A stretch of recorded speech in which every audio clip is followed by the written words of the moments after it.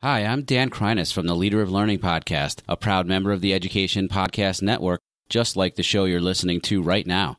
The opinions expressed are those of the individual hosts. Make sure to check out all the other great podcasts at edupodcastnetwork.com and get ready because the learning begins in 3, 2, 1. Support for this episode of the House of EdTech comes from my awesome supporters.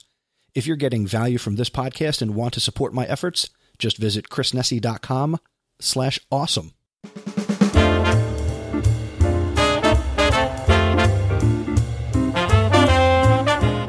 Welcome to the House of EdTech podcast.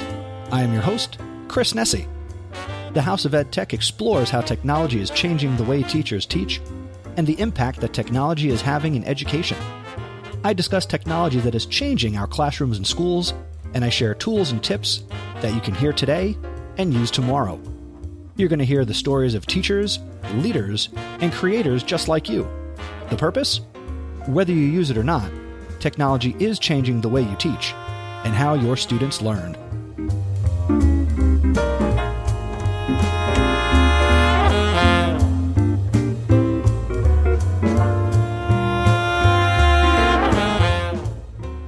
And ladies and gentlemen, welcome to episode 107 of the House of EdTech podcast.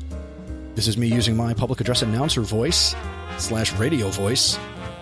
But here we go. Welcome again to episode 107. This episode features the 2018 House of EdTech Final Four, which I'm very excited to bring you because, again, this year was a little bit different from years past in each of the previous years that I did this type of episode for the podcast. And it's actually the oldest running set episode that I do because episode 7 of the podcast was the first House of EdTech Final Four. But again, this year was completely different. If you're new to the podcast, welcome. Glad you checked out this episode. Hopefully I give you a number of reasons to want to subscribe, stay subscribed, and continue to get some anytime, anywhere professional development on the go. I will throw in here that I am currently broadcasting this live in the Facebook group for the House of EdTech. So if you're not a member of the Facebook group, then you can't see what I'm doing when I sometimes pop in and do this. So if you want to join the Facebook group, go over to chrisnessy.com/Facebook and be happy to let you into the community and you can kind of check this out. So I will say hello to Stella Pollard and JP Presevento who are watching me as I record this, and I'll give them a wave. They can see it. You can't because you're listening after the fact, but that's okay. It's part of the beauty of podcasting and sometimes doing it live. Coming up in this episode, of course, the House of EdTech Final Four. After a month of voting and people filling out their brackets, I will reveal who has made the Final Four. I will have, of course, my EdTech thought, which we're going to talk about the cost of free. An EdTech recommendation? Hey, you showed up for the right episode. There are 4 recommendations and things that I'm going to talk about in this episode that made the Final Four, but in regular episodes, quote unquote, each episode will feature a recommendation of a tech tool, tip recommendation, something of that nature. This episode also features, of course, the House of EdTech VIP, and this episode features VIPs. Now, before we get into that, the EdTech thought and the featured content, I did get some feedback that I want to share here at the top of the episode, so let me check over it with the House of EdTech answering machine. You have new messages. Hey, Chris, this is Derek from East Tennessee. I just wanted to reach out and say I love listening to your show, and it's great. I get definitely a lot of big EdTech tips, and I just enjoy listening to your show. You have a nice media voice, and you're very calming to listen to, and your audio is amongst the best of a lot of the podcasts that I listen to. And I just want to say you've been an inspiration to me in my teaching and in my career. And in fact, the episodes that you did about starting your own podcast has inspired me to start my own podcast. And it's called Top 10 Teaching. The 10 is TENN, as in Tennessee. And it's something I've been wanting to do for a while and finally just dove right in. And, the show's going to focus on teaching practices, pedagogy, educational technology, and a lot more. So, I'm hoping to branch out and interview a lot of people across the state and my district, and hopefully we get some traction going, interview some people across the country and the world, and I'd love to have you on one day. And I just want to say you've been an inspiration, and thanks for all that you do. And if it's convenient, please check out my podcast and give me some constructive criticism. And again, that's Top 10 Teaching. And you can follow the podcast on Twitter at Top 10 Teaching, TENN. Thanks a bunch. Thank you, Derek, for sending in some voicemail feedback. I really appreciate that, and I love to play those on the episode. Number 2, definitely everybody who's listening, go and join me and check out Derek's new podcast. There will be a link in the show notes. And Derek, I will say here on the House of EdTech that I'm going to take you up on your offer to arrange to get onto your show. And I would certainly look forward to doing that and helping you on your podcast journey, which I'm really excited that you are on. Congratulations on launching a podcast. And if you ever need anything, please don't hesitate to reach out. Our next voicemail message comes from Voxer, and let's say hello to Mike Messner. Hey, Chris, it's Mike. How are you? Just wanted to call or Vox you, say hi. Hope you had a great Easter.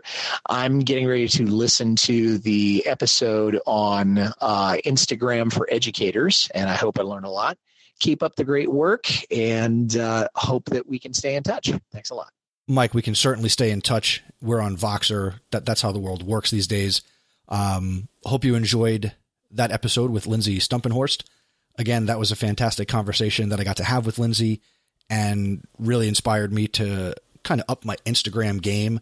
I'm trying to do more with Instagram here on the show and also use it more still for personal purposes on my personal Instagram account. Want to connect with the podcast on Instagram? You could certainly do that at House of EdTech. And Mike, again, thank you for taking time to Vox me. Hopefully, again, you got some value out of that episode. Please send another Vox or, do SpeakPipe, call the hotline. Let me know what you thought of that episode, what you got out of it, and be happy to share your thoughts on the episode here on the show. Feedback is always welcome. Just go to chrisnessy.com/feedback, and there are any number of ways that you can send feedback to me, and I'm happy to do that.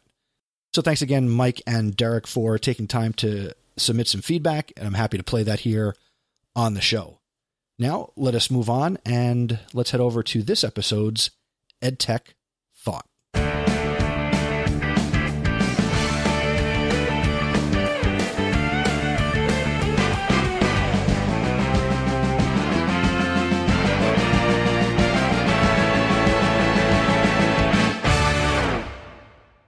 So for this episode's EdTech Thought, which all the music in this episode is sports themed, so not your usual fare. So it's just fitting the mood that I'm trying to create here. But this episode's EdTech Thought is titled "The Cost of Free."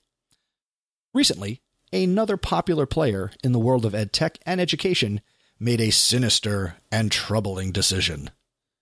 Padlet, who I recently described as a platform and tool that I have personally put ahead of Flipgrid, announced that they would be changing what was available for free and what was paid on their site. Now, this change has angered many educators. Perhaps even you have been upset by this. Personally, I am neither surprised nor upset by this move by Padlet or any other company that makes this decision. While Padlet, the Padlet team is a team of 6 people, those people are not volunteering their time to produce, maintain, and improve their platform. It's their job, and many of us have simply benefited from their hard work and efforts to this product. CEO Nitesh Goel recently described the Padlet situation as one where they gave away too much for free and that he's never been a good salesman. These comments were made on the TeacherCast podcast hosted by Jeff Bradbury, and I will link to the full conversation that Jeff had in the show notes for this episode over at chrisnessy.com/107. Now, to make sure we're clear, I began this segment with sarcasm. Why? Because this is what happens. Sure, I say all the time that free is my favorite 4-letter F word, but I also realize that there is a business side to all of this. Keeping your product free eventually means you will go out of business. For example, I'm into podcasting, and there are any number of quote-unquote free podcast media hosts that pop up from time to time. You want to know what the average lifespan of a free podcast media host is? It's about 23 to 26 months. So watch out, Anchor. Should you be upset by this? I'm not here to tell you how you should feel. You're entitled to feel however you like about this. I will say, though, paying for things that you believe in, that provide you and your students with a better experience, should be worth serious consideration for your dollars, or your district's dollars. If Padlet is your jam, then the current price tag could come from your daily coffee fund, or go out to lunch one less day a month. The point is, if there's something out there that's worth it, then find a way to make it work for your dollars. This is also not worth getting upset about, because there is more than enough new blog posts out there with alternative recommendations, and if you insist on using free tools in your classroom, you're going to find new tools to use in your classroom. But remember, what is the cost of free? As I go back to the title, you have to be willing to maybe jump around from platform to platform, or work within a lot of restrictions when you're using free services. But just remember also that when companies offer premium add-ons and features, they do that for a reason. What really kind of gummed up Padlet here is they added really great features that, to the surprise of, as I quote more of the interview, approximately 10 million users per month, they gave away way too much of the milk. Nobody was willing to, buy the cow, as it were. As you're choosing tech tools for your school and your classrooms, again, consider what it really means to use something for free, and don't be surprised if the price tag changes, because, there is a cost for things being free. That's my EdTech thought.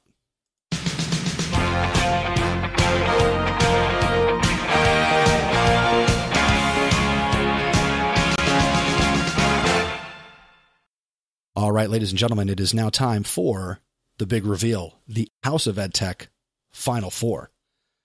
So when we started this tournament a few weeks ago, at the start of March 2018, we launched a 64 quote-unquote team full bracket, just like the NCAA, of EdTech tools and resources and websites. And we broke this tournament down into 4 actual regions. We had the sandbox region, we had the digital media region, we had the assessment region, and we also had the communication/collaboration region.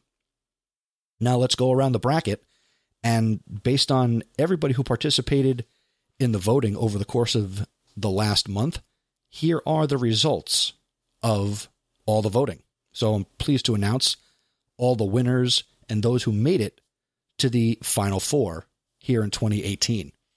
First up, we have the Sandbox region, and the finalists in the Sandbox region were Equatio and Google Expeditions. Quick description: Google Expeditions is a virtual reality teaching tool. You can swim with sharks, visit outer space, walk through a museum, and more without leaving the classroom. There are close to 500 expeditions available and more in development. Equatio lets you easily add equations, formulas, graphs, and more to G Suite for Education apps and Microsoft Word. The winner between the two? It was a landslide for Equatio. And Equatio is a product of TextHelp.com. Equatio was made to help math and STEM teachers and students at all levels. Equatio lets everyone create mathematical equations, formulas, Desmos graphs, and more from your computer or a Chromebook. And creating is easy. You can type, handwrite, or dictate any mathematical expression with no tricky coding or math languages to master. There's a huge library of ready-made expressions to save you time, from simple formulas to complex functions. And when you're done, Just add the math to your document with a click. Equatio is absolutely free for teachers. They do offer pricing options for individual students, groups, schools, colleges, and districts, and that can go as little as $1 per user each year.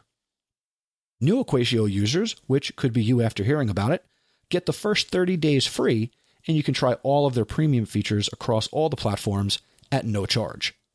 After that, you can upgrade to a paid subscription to keep those premium features, or you can continue with the free version of Equatio.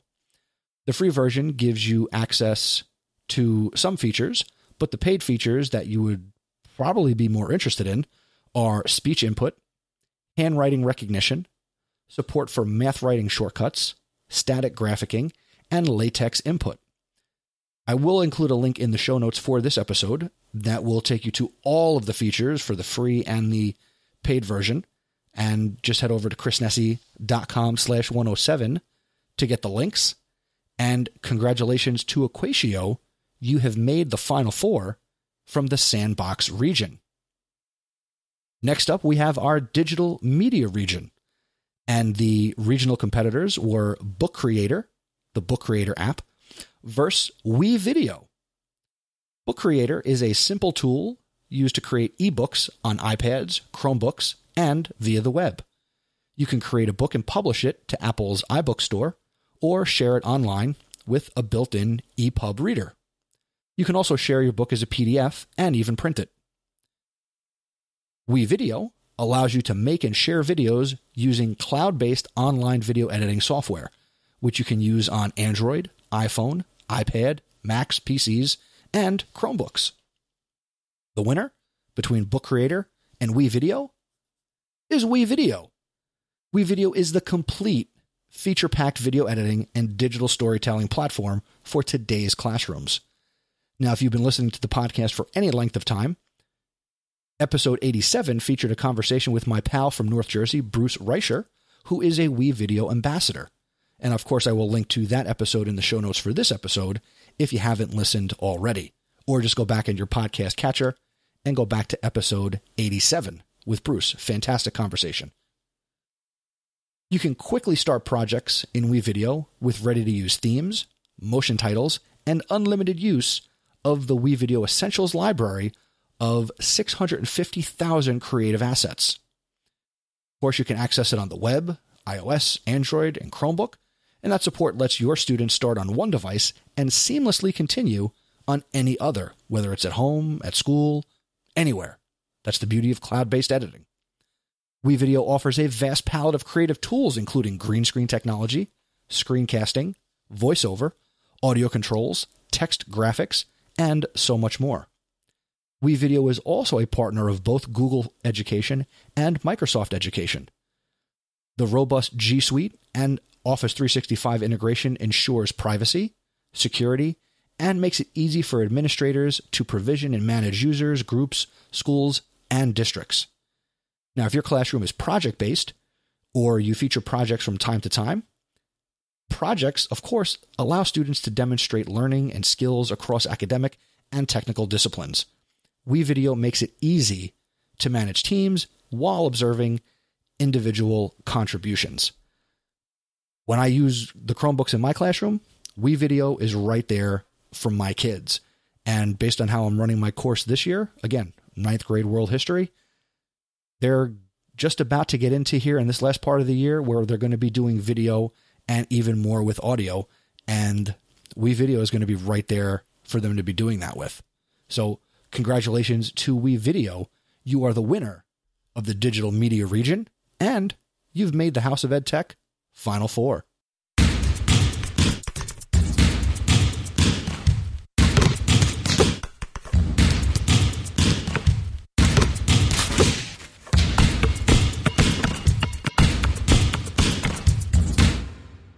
And now moving over to the other side of the bracket, let's take a look at the assessment region, where our regional finalists were Kahoot and Google Forms. Kahoot, as you may or may not know, is a game-based platform that makes learning awesome for millions of people all over the world. You can sign up to create and play fun quiz-based games.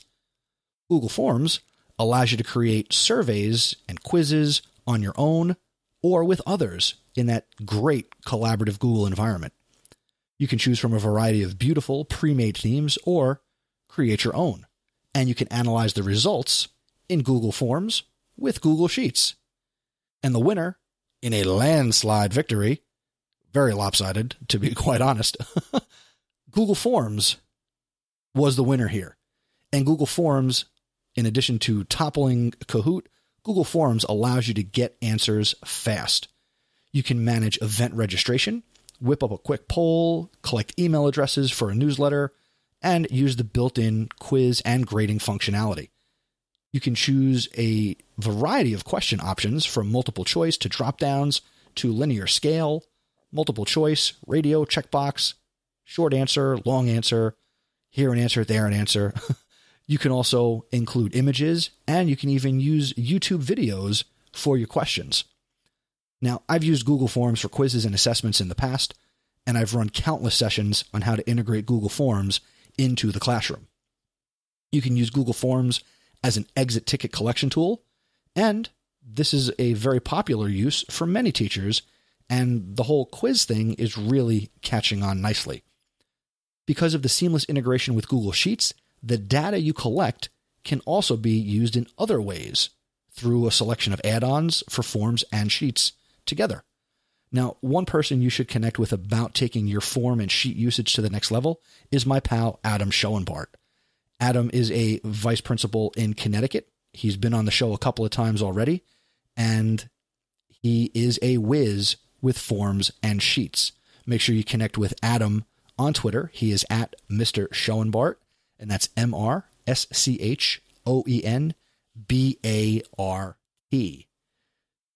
I have nothing else. I mean, it was very lopsided, folks. It was a slaughtering by Google Forms over Kahoot. So there you go. Let's head over to our last region and check out the winner in the communication and collaboration region.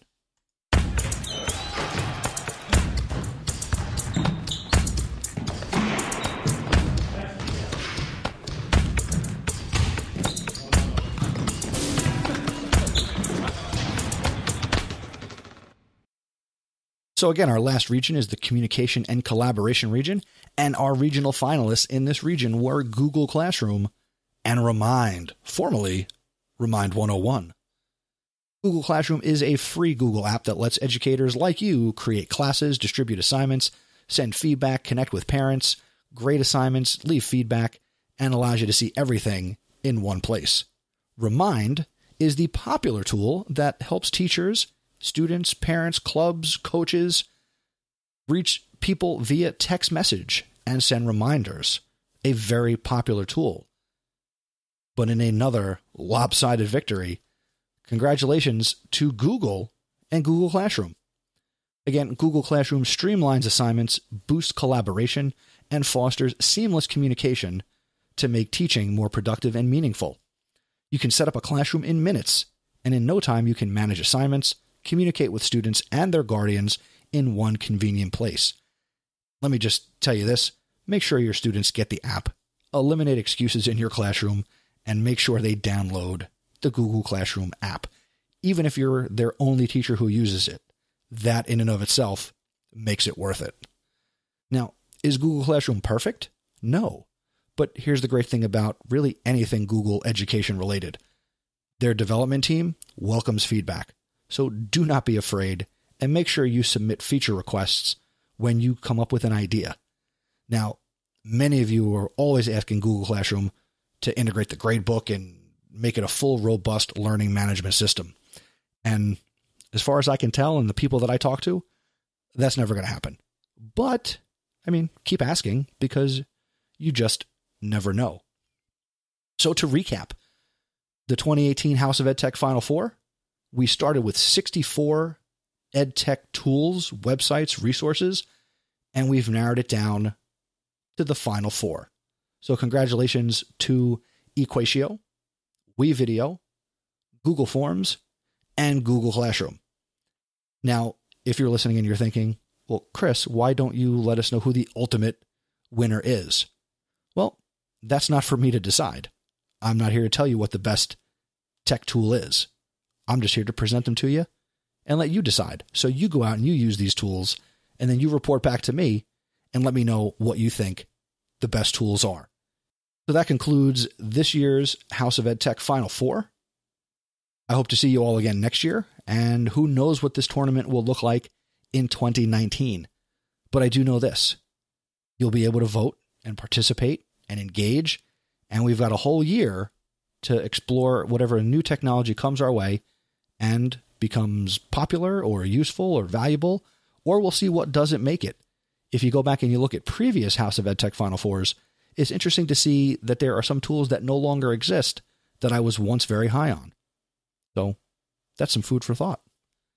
With that, let's move over and meet the House of EdTech VIPs for this episode.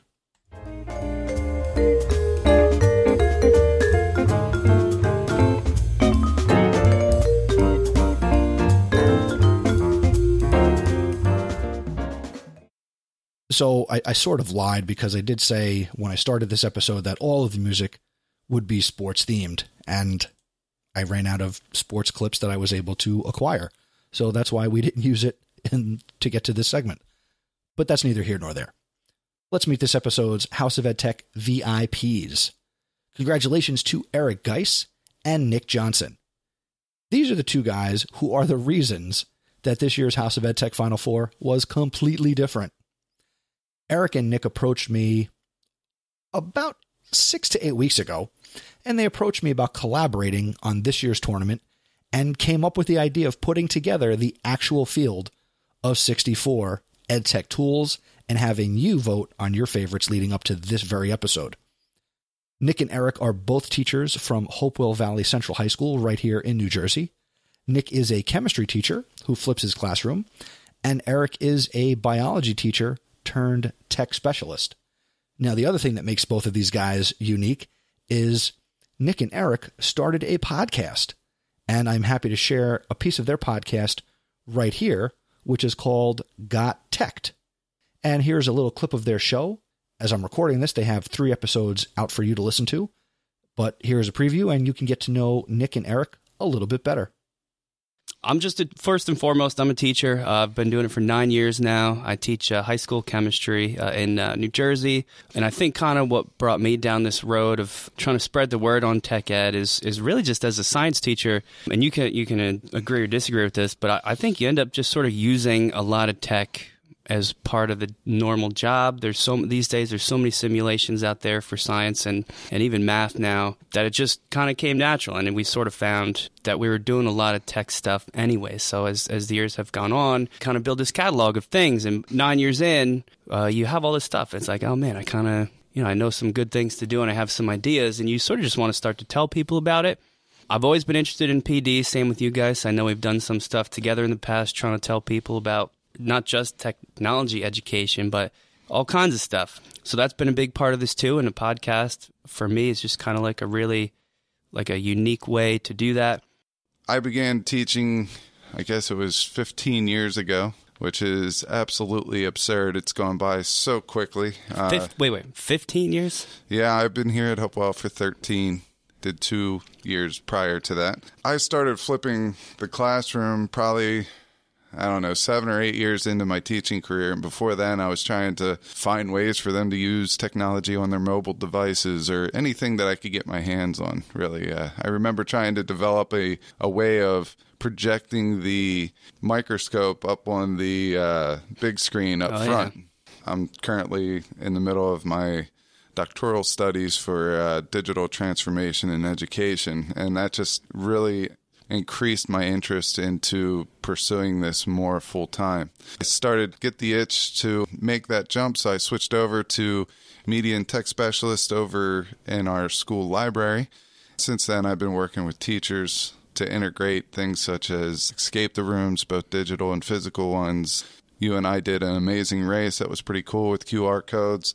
And then I started really branching out for professional development, not only online professional development, but also virtual, such as the EdTech Team Virtual Conference, which I shared with you. It was very cool. We had a lot of very good professionals on there, and they gave a lot of good expertise. And then I branched out a little bit to Eric Kurtz's blogs and other blogs like that. His is Control-Alt-Achieve, and I find that as an amazing resource that I pass on to a lot of people. That's a little bit about us. We're going to have a good show developed. We're not going to place a time on it, a length per se of per episode. We're going to go until it feels right. Yep. But we'll get the schedule out as to how often we're going to produce these. We're going to shoot for once every 2 weeks, and we hope you guys come back and check us out. Definitely go and check out the Got Teched podcast. Their website is gotteched.com, and that's GOTTECHED.com. And of course, connect with their podcast on Twitter. Got Tech Ed is the easiest way for me to say it. So again, name of the podcast is their Twitter account, and connect with each of them on Twitter. You can connect with Geis, as he goes by, on Twitter, at GeisGotTeched, and you can connect with Nick on Twitter, at NickGotTeched. Congratulations, guys. Thank you for all your help with the 2018 House of EdTech Final Four, and also congratulations, you guys are the House of EdTech VIPs.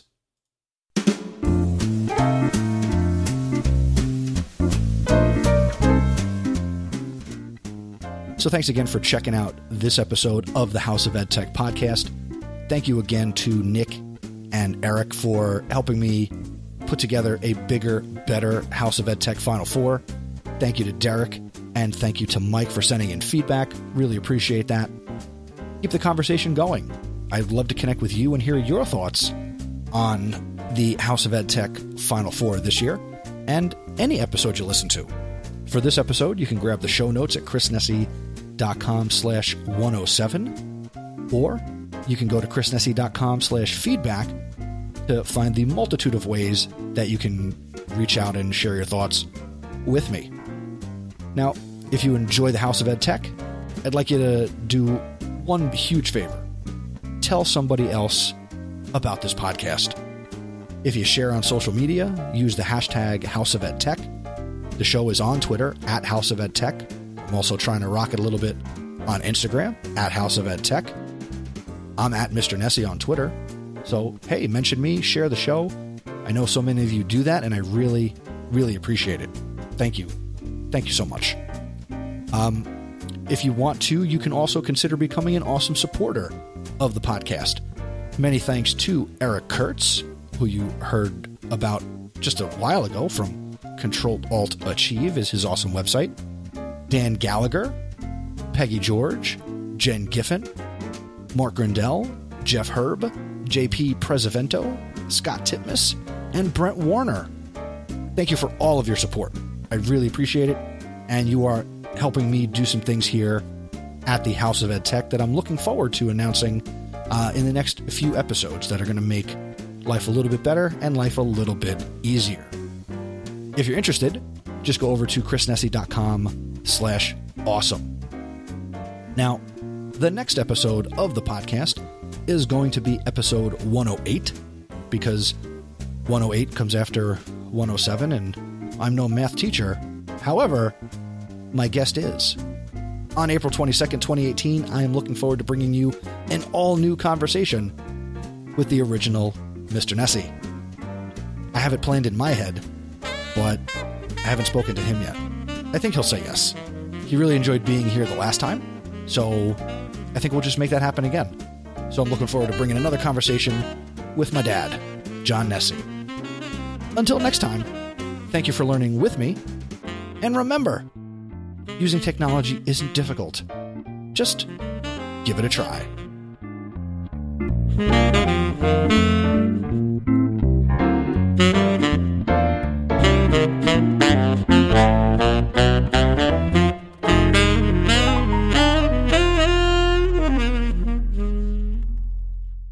The House of EdTech is a proud member of Voice Ed Radio. Voice Ed Radio. Your voice is right here. For more great content, go to voiceed.ca. The House of EdTech is a proud member of the Education Podcast Network. The Education Podcast Network. Podcasts for educators, podcasts by educators.